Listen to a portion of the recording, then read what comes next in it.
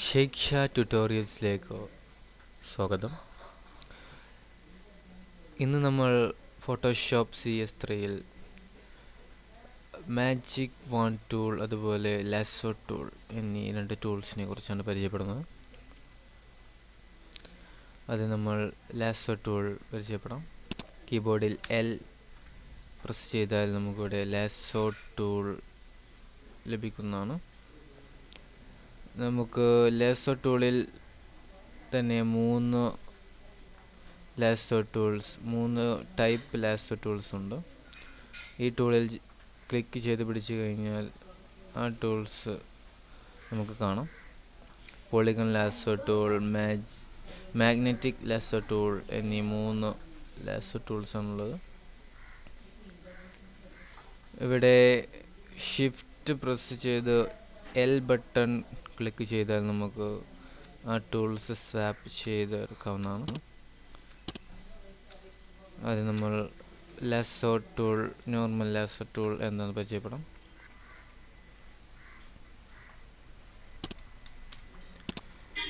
ഇങ്ങനെ ഏത് വിധത്തിലുള്ള ഷേപ്പും നമുക്ക് ഈസി ആയിട്ട് ചെയ്യാവുന്ന ഒരു ടൂളാണ് ലാസോ ടൂൾ. ലാസോ ടൂൾ അടുത്തതായി നമുക്ക് പോളിഗൺ ലാസോ ടൂൾ എന്താണെന്ന് നോക്കാം.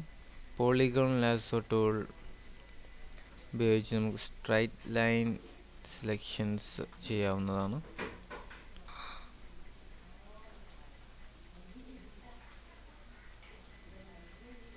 ഇങ്ങനെ സ്ട്രൈറ്റ് ലൈൻ സെലക്ഷൻസ് ചെയ്യാനാണ് പോളിഗൺ ലാസോ ടൂൾ ഉപയോഗിക്കുന്നത്. ഡബിൾ ക്ലിക്ക് ചെയ്ത് കഴിഞ്ഞാൽ സെലക്ഷൻ ആക്റ്റീവ് ആവും. Ctrl Alt Z അടിച്ച് ബാക്ക് അൺഡു ചെയ്യാം.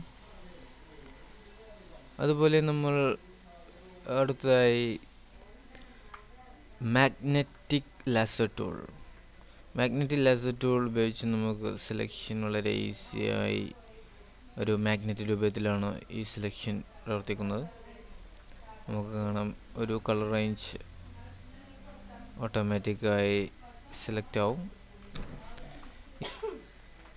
നമുക്ക് ഈ രണ്ട് ടൂൾസ് കൂടുതൽ പരിചയപ്പെടാൻ വേണ്ടി ഒരു പിക്ചർ ഓപ്പൺ ചെയ്യാം.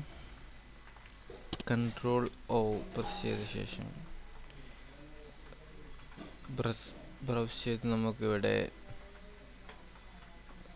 ഒരു ഫ്ലവറിൻ്റെ പിക്ചർ ഓപ്പൺ ചെയ്യാം.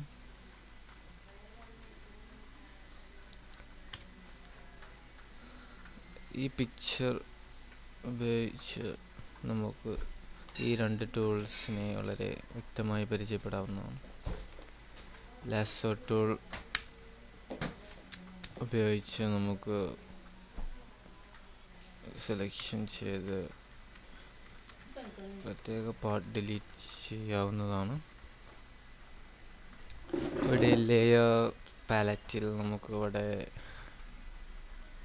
ഇതിൽ ഡബിൾ ക്ലിക്ക് ചെയ്ത് കഴിഞ്ഞാൽ ഈ ബാക്ക്ഗ്രൗണ്ട് ലെയർ നമുക്ക് ലോക്ക് ഒഴിവാക്കാവുന്നതാണ്.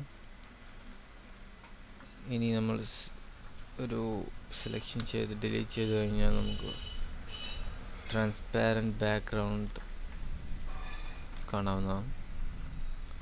ഇതുപോലെ പോളിഗൺ ലാസോ ടൂൾ നമ്മൾ പഠിച്ചു. അതുപോലെ മാഗ്നറ്റിക് ലാസോ ടൂൾ ഉപയോഗിച്ച് ഈ ഒരു പിക്ചർ എങ്ങനെ സെലക്ട് ചെയ്യാമെന്ന് നോക്കാം. ജസ്റ്റ് ക്ലിക്ക് ചെയ്ത ശേഷം പിക്ചറിൻ്റെ എഡ്ജിലൂടെ ടൂള് ചലിപ്പിക്കുക.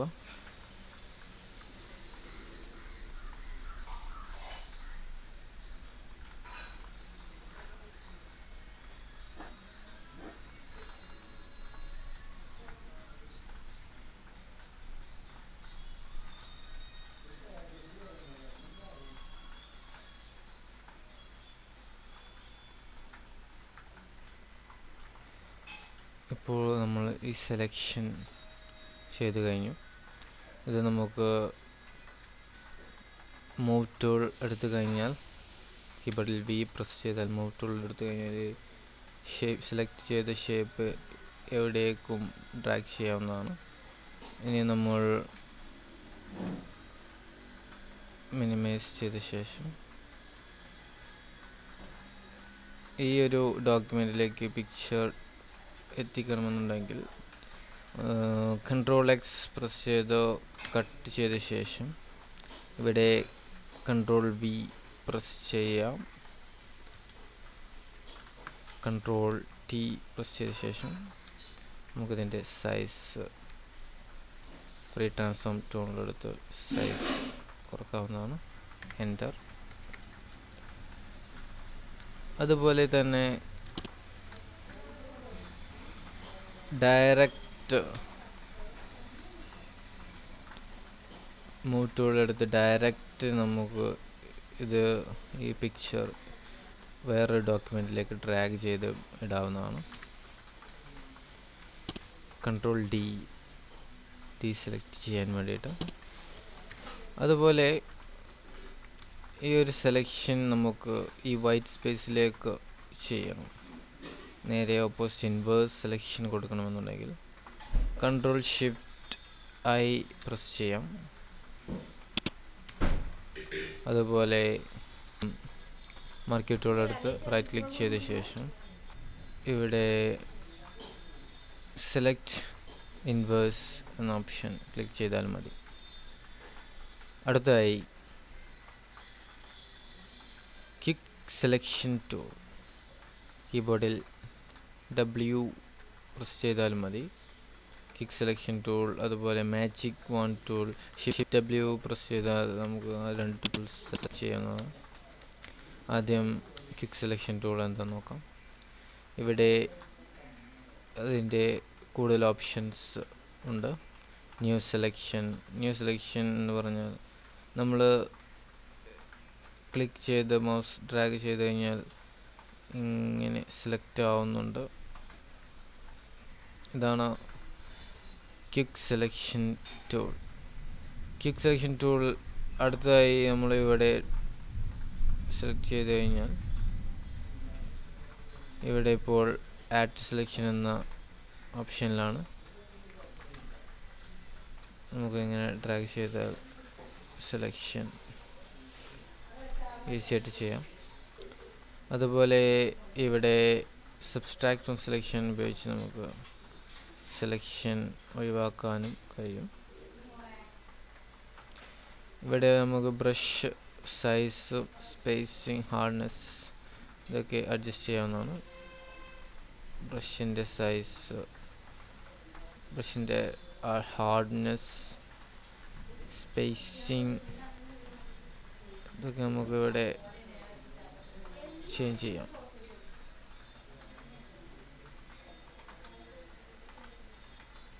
അതുപോലെ അടുത്തതായി മാജിക് വാണ്ട് ടൂൾ ഉപയോഗിച്ച് നമുക്ക് ജസ്റ്റ് ഒരു കളർ ക്ലിക്ക് ചെയ്താൽ തന്നെ അത് സെലക്ട് ആവും. ഇവിടെ ടോളറൻസ് എന്ന ഓപ്ഷൻ ഉണ്ട്. ടോളറൻസ് 15 ആക്കി കഴിഞ്ഞു. ടോളറൻസ് കൂട്ടുന്നതനുസരിച്ച് കളർ റേഞ്ച് സെലക്ഷൻ കൂടി വരും. ഇവിടെ കുറച്ച് ഭാഗം ഓവർലാപ്പ് ചെയ്തിട്ട് കാണാം. അതിനനുസരിച്ച് നമ്മൾ ടോളറൻസ് അഡ്ജസ്റ്റ് ചെയ്യാം.